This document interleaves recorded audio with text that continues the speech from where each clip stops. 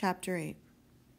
I couldn't sleep all night. A foghorn was groaning incessantly on the sound, and I tossed half sick between grotesque reality and savage, frightening dreams. Toward dawn, I heard a taxi go up in Gatsby's drive, and immediately I jumped out of bed and began to dress. I felt that I had something to tell him, something to warn him about, and morning would be too late. Crossing his lawn, I saw that his front door was still open, and he was leaning against a table in the hall, heavy with dejection or sleep. Nothing happened, he said wanly. I waited, and about 4 o'clock she came to the window and stood there for a minute, and then turned out the light. His house had never seemed so enormous to me as it did that night when we hunted through the great rooms for cigarettes. We pushed aside curtains that were like pavilions and felt over innumerable feet of dark wall for electric light switches. Once I tumbled with a sort of splash upon the keys of a ghostly piano. There was an inexplicable amount of dust everywhere, and the rooms were musty, as though they hadn't been aired for many days. I found the humidor on an unfamiliar table with two stale, dry cigarettes inside. Throwing open the French windows of the drawing room, we sat smoking out in the darkness.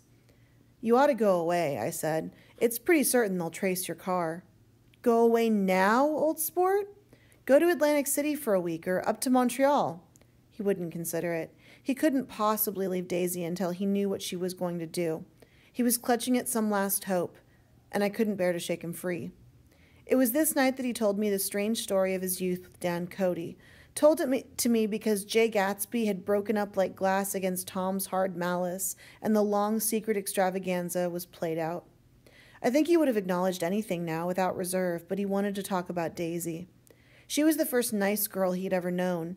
In various unrevealed capacities, he had come into contact with such people, but always with indiscernible barbed wire between. He found her excitingly desirable. He went to her house, at first with other officers from Camp Taylor, then alone. It amazed him. He'd never been in such a beautiful house before. But what gave it an air of breathless intensity was that Daisy lived there. It was as casual a thing to her as his tent out at camp was to him. There was a right mystery about all of it, a hint of bedrooms upstairs more beautiful and cool than other bedrooms, of gay and radiant activities taking place through its corridors, and of romances that were not musty and laid away already in lavender, but fresh and breathing and redolent of this year's shining motor cars, and of dances whose flowers were scarcely withered. It excited him, too, that many men had already loved Daisy. It increased her value in his eyes. He felt their presence all about the house, pervading the air with the shades and echoes of still vibrant emotions. But he knew that he was in Daisy's house by a colossal accident. However glorious might be his future as Jay Gatsby, he was at present a penniless young man without a past, and at any moment the invisible cloak of his uniform might slip from his shoulders. So he made the most of his time. He took what he could get, ravenously and unscrupulously. Eventually he took Daisy one still October night, took her because he had no real right to touch her hand. He might have despised himself, for he had certainly taken her under false pretenses. I don't mean that he had traded on his phantom millions, but he had deliberately given Daisy a sense of security. He let her believe that he was a person from much the same stratum as herself, that he was fully able to take care of her. As a matter of fact, he had no such facilities. He had no comfortable family standing behind him, and he was liable at the whim of an impersonal government to be blown anywhere around the world. But he didn't despise himself, and it didn't turn out as he had imagined. He had intended probably to take what he could and go, but now he found that he had committed himself to the following of a grail. He knew that Daisy was extraordinary, but he didn't realize just how extraordinary a nice girl could be. She vanished into her rich house, into her rich life, leaving Gatsby nothing. He felt married to her. That was all. When they met 2 days later, it was Gatsby who was breathless, who was somehow betrayed. Her porch was bright with the bought luxury of starshine. The wicker of the settee squeaked fashionably as she turned toward him, and he kissed her curious and lovely mouth. She had caught a cold, and it made her voice huskier and more charming than ever, and Gatsby was overwhelmingly aware of the youth and mystery that wealth imprisons and preserves, of the freshness of many clothes and of Daisy, gleaming like silver, safe and proud, above the hot struggles of the poor. I can't describe to you how surprised I was to find out I loved her, old sport. I even hoped for a while that she'd throw me over, but she didn't, because she was in love with me too. She thought I knew a lot because I knew different things from her. Well, there I was, way off my ambitions, getting deeper in love every minute, and all of a sudden I didn't care. What was the use of doing great things if I could have a better time telling her what I was going to do? On the last afternoon before he went abroad, he sat with Daisy in his arms for a long, silent time. It was a cold fall day with fire in the room and her cheeks flushed. Now and then she moved and he changed his arm a little and once he kissed her dark shining hair. The afternoon had made them tranquil for a while, as if to give them a deep memory for the long parting the next day promised. They had never been closer in their month of love, nor communicated more profoundly with one another than when she brushed silent lips against his coat's shoulder, or when he touched the end of her fingers gently, as though she were asleep. He did extraordinarily well in the war. He was a captain before he got to the front, and following the Argonne battles, he got his majority and command of the divisional machine guns. After the armistice, he tried frantically to get home, but some complication or misunderstanding sent him to Oxford instead. He was worried now. There was a quality of nervous despair in Daisy's letters. She didn't see why he couldn't come. She was feeling the pressure of the world outside, and she wanted to see him and feel his presence beside her and be reassured that she was doing the right thing after all. For Daisy was young, and her artificial world was redolent of orchids and pleasant, cheerful snobbery, and orchestras which set the rhythm of the year, summing up the sadness and suggestiveness of life in new tunes. All night the saxophones wailed the hopeless comment of the Beale Street Blues, while a hundred pairs of golden and silver slippers shuffled in the shining dust. At the gray tea hour there were always rooms that throbbed incessantly with this low, sweet fever, while fresh faces drifted here and there like rose petals blown by the sad horns around the floor. Through this twilight universe, Daisy began to move again with the season. Suddenly she was again keeping half a dozen dates a day with half a dozen men, and drowsing asleep at dawn with the beads and chiffon of an evening dress tangled among dying orchids on the floor beside her bed. All the time, something within her was crying for a decision. She wanted her life shaped now, immediately, and the decision must be made by some force, of love, of money, of unquestionable practicality that was close at hand.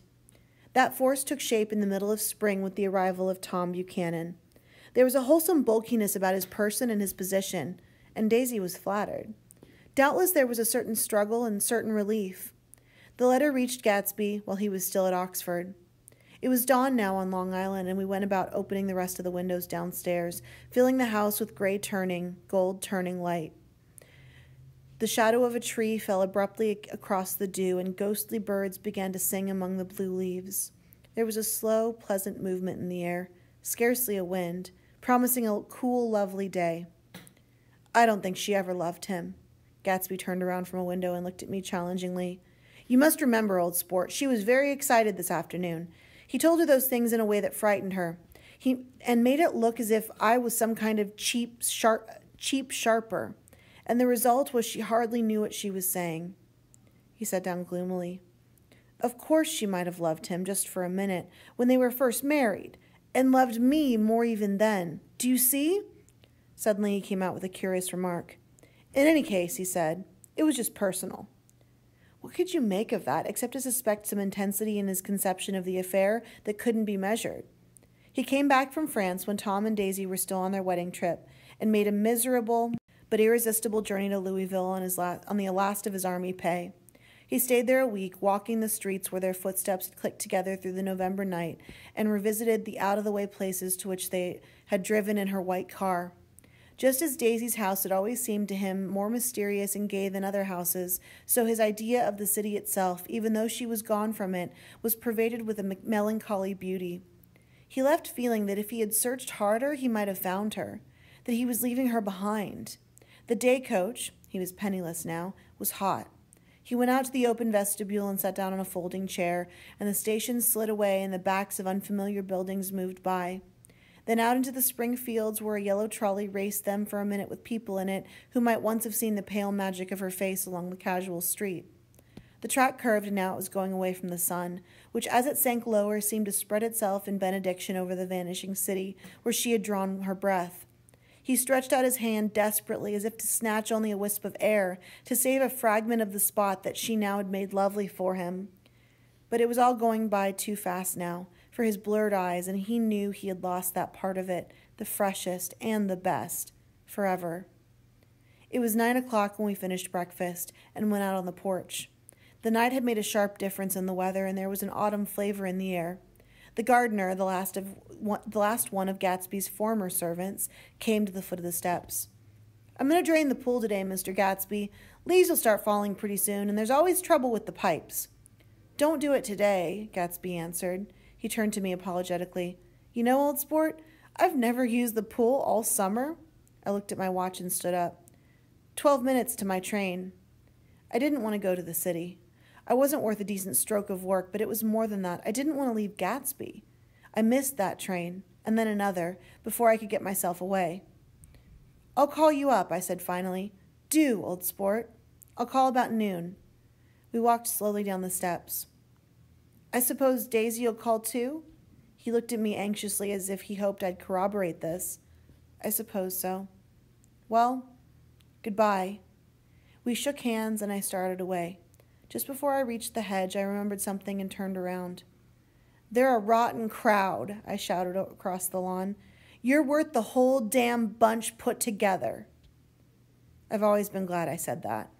It was the only compliment I ever gave him, because I disapproved of him from beginning to end. First, he nodded politely, and then his face broke into that radiant and understanding smile, as if we'd been in ecstatic cahoots on the fact all the time. His gorgeous pink rag of his suit made a bright spot of color against the white steps, and I thought of the night when I first came to his ancestral home 3 months before. The lawn and drive had been crowded with the faces of those who guessed at his corruption, and he stood on those steps, concealing his incorruptible dream as he waved them goodbye. I thanked him for his hospitality. We were always thanking him for that, I and the others. "Goodbye," I called. "I enjoyed breakfast, Gatsby." Up in the city, I tried for a while to list the quotations on an interminable amount of stock, and then I fell asleep in my swivel chair. Just before noon, the phone woke me up, and I started up with sweat breaking out at my forehead. It was Jordan Baker. She often called me up at this hour because the uncertainty of her own movements between hotels and clubs and private houses made her hard to find in any other way.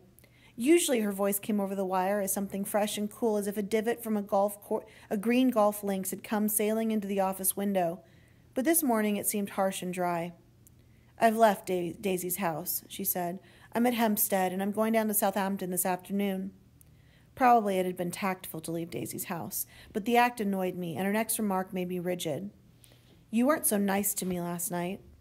"How could it have mattered then?" Silence for a moment, then, "However, I want to see you. I want to see you too. Suppose I don't go to Southampton and come into town this afternoon?" "No, I don't think this afternoon." "Very well. It's impossible this afternoon.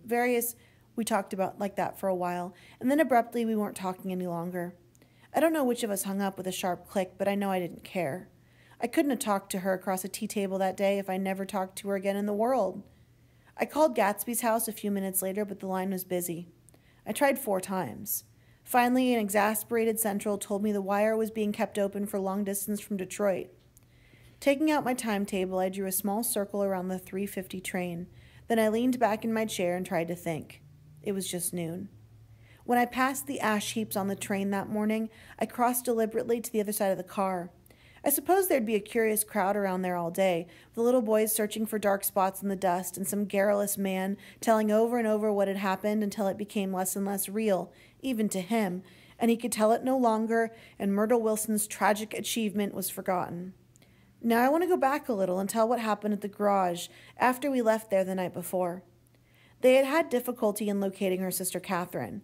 She must have broken her rule against drinking that night, for when she arrived she was stupid with liquor and unable to understand that the ambulance had already gone to Flushing. When they convinced her of this, she immediately fainted, as if that was the intolerable part of the affair. Someone kind or curious took her in his car, and drove her in the wake of her sister's body. Until long after midnight, a changing crowd lapped up against the front of the garage, while George Wilson rocked himself back and forth on the couch inside.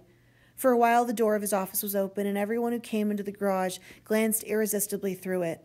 Finally, someone said it was a shame and closed the door. McKellis and several other men were there with him. First 4 or 5 men, later 2 or 3 men. Still later, McKellis had to ask the last stranger to wait there 15 minutes longer while he went back to his own place and made a pot of coffee. After that, he stayed there alone with Wilson until dawn. About 3 o'clock, the quality of Wilson's incoherent muttering changed. He grew quieter and began to talk about the yellow car. He announced that he had had a way of finding out whom the yellow car belonged to, and then he blurted out that a couple of months ago his wife had come from the city with her face bruised and her nose swollen. But when he heard himself say this, he flinched and began to cry. "Oh, my God," again in his groaning voice. McKellis made a clumsy attempt to distract him. "How long have you been married, George? Come on there, try and sit still a minute and answer my question. How long have you been married?" 12 years. "Ever had any children?" "Come on, George, sit still. I asked you a question. Did you ever have any children?" The hard brown beetles kept thudding against the dull light, and whenever McKellis heard a car go tearing along the road outside, it sounded to him like the car that hadn't stopped a few hours before. He didn't like to go into the garage because the workbench was stained where the body had been lying, so he moved uncomfortably around the office. He knew every object in it before morning, and from time to time he sat down beside Wilson, trying to keep him more quiet. "Have you got a church you go to sometimes, George?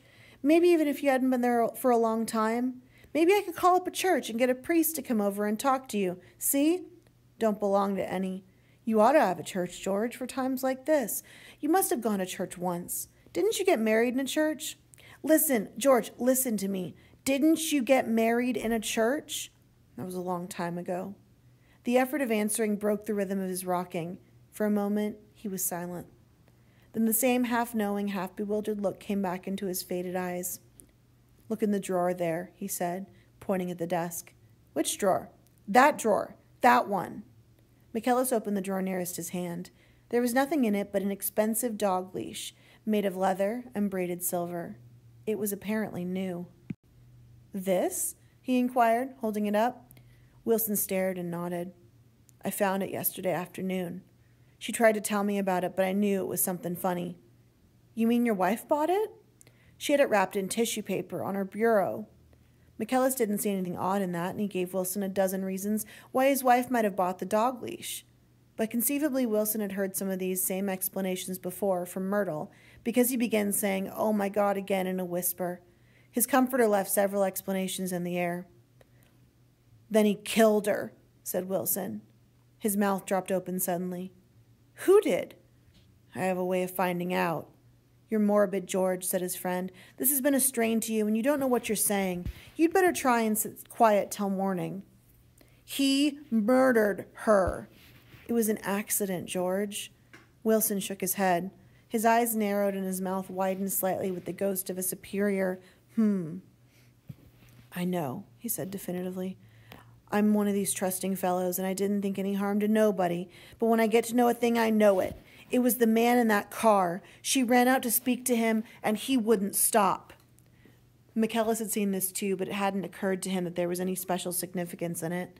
He believed that Mrs. Wilson had been running away from her husband, rather than trying to stop any particular car. "How could she have been like that?" "She's a deep one," said Wilson, as if that answered the question. He began to rock again, and McKellis soon twisted the leash in his hands. "Maybe you got some friend that I could telephone for, George?" This was a forlorn hope. He was almost sure that Wilson had no friend. There was not enough of him for his wife. He was glad a little later when he noticed a change in the room, a blue quickening by the window, and realized that dawn wasn't far off. About 5 o'clock, it was blue enough outside to snap off the light. Wilson's glazed eyes turned to the ash heaps, where small gray clouds took on fantastic shape and scurried here and there in the faint dawn wind. "I spoke to her," he muttered, after a long silence. "I told her she might fool me, but she couldn't fool God. I took her to the window." With an effort, he got up and walked to the rear window and leaned with his face pressed against it. And I said, "God knows what you've been doing, everything you've been doing. You may fool me, but you can't fool God." Standing behind him, McKellis saw with a shock that he was looking at the eyes of Dr. T.J. Eckelberg, which had just emerged pale and enormous from the dissolving night.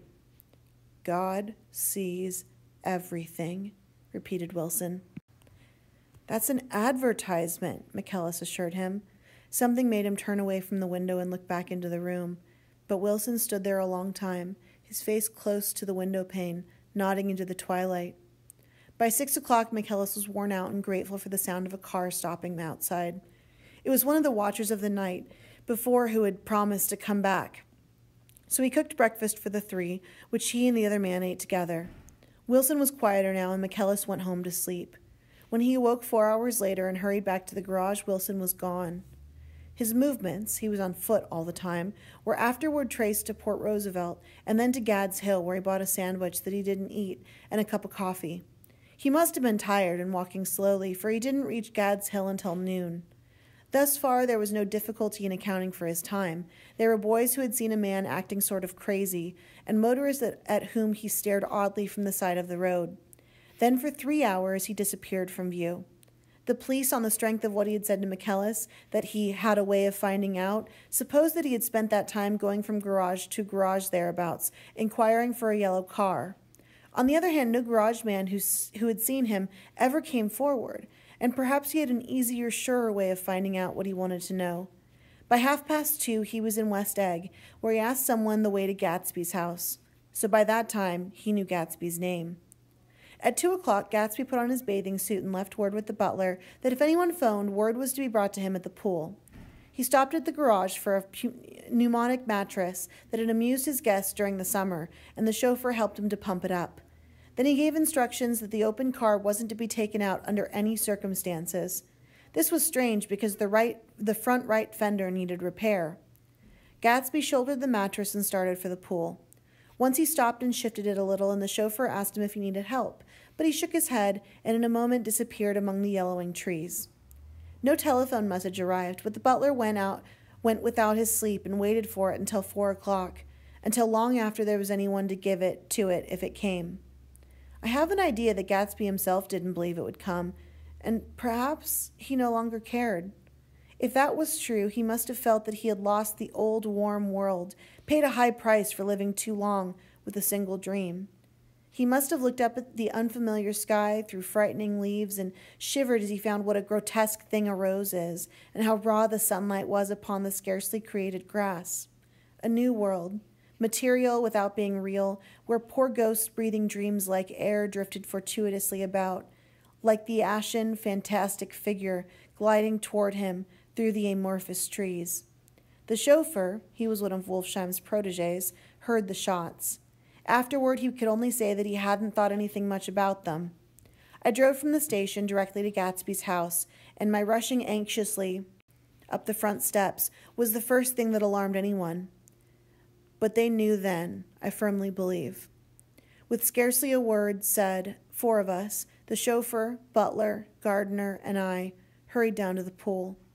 There was a faint, barely perceptible movement of the water as the fresh flow from one end urged its way toward the drain at the other. With little ripples, there were hardly the shadows of waves. The laden mattress moved irregularly down the pool. A small gust of wind that scarcely corrugated the surface was enough to disturb its accidental course with its accidental burden. The touch of a cluster of leaves revolved it slowly, tracing, like the leg of a compass, a thin, red circle in the water. It was after we started with Gatsby toward the house that the gardener saw Wilson's body a little way off in the grass, and the Holocaust was complete.